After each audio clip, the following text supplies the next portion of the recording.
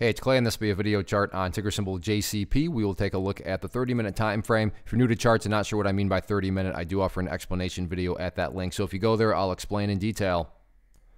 Well, I don't mean to state the obvious today, but I will anyways. Very nice movement, not only from the price action point of view, but you look down here at the volume and well above average volume on the day. So a lot of eyeballs on this one headed into the weekend. So let's map out some levels of support, and then we can talk levels of resistance. So the first level of support is what I would call the ideal level. And we say, Clay, what would make this chart look the absolute strongest going forward? And that would be if the price can stay up there above $1.16. Now, don't get me wrong. If the price falls below $1.16, I'm not saying the entire chart's destroyed or ruined or anything like that. But yeah, if the price could manage to stay up above that level, that would definitely be a massive sign of power going forward. Taking a step back and looking at all this from the bigger picture point of view, that is where the purple line there comes into play, the 50-period simple moving average. Keyword being moving. As time goes by, that line is going to move itself higher and higher. So a very basic yet highly effective way to judge the health of the move.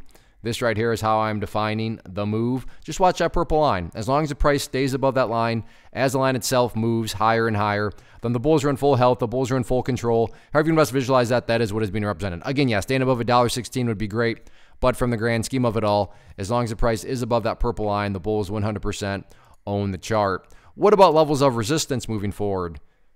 Nothing fancy or complicated behind this other than the fact of where the party finally stopped during that opening 30 minutes, and that was right up there at $1.23. So $1.23 first key level. If the price can push up through there, then I'm going to have to scrunch down the charter quite a bit because the price has not been up this high for a very long time. So in fact, let's just go to the daily time frame instead. So daily, make our lives a little easier on how to see things. So there we go. So you have that initial level and really not that far away. Next key overall level would be right up there at the $1.26 mark. And then after that, things begin to thin out that much more. But you can see $1.26 has knocked it down, not only right around here, but like I already pointed out right there. So this just general resistance zone has presented quite a few problems in the past. So let's see if the price can finally break above it next week or not. Real quick, if you found this video helpful, then I'm very confident in saying you'd find great value in this live web class that I'm offering. If you're interested and want to learn more, go get signed up. You can go to claytrader.com/live or just look at the link in the description area below. It's totally free. There's a live question and answers at the end. It's all very interactive. So go to that link, get signed up, and I'll see you at the class.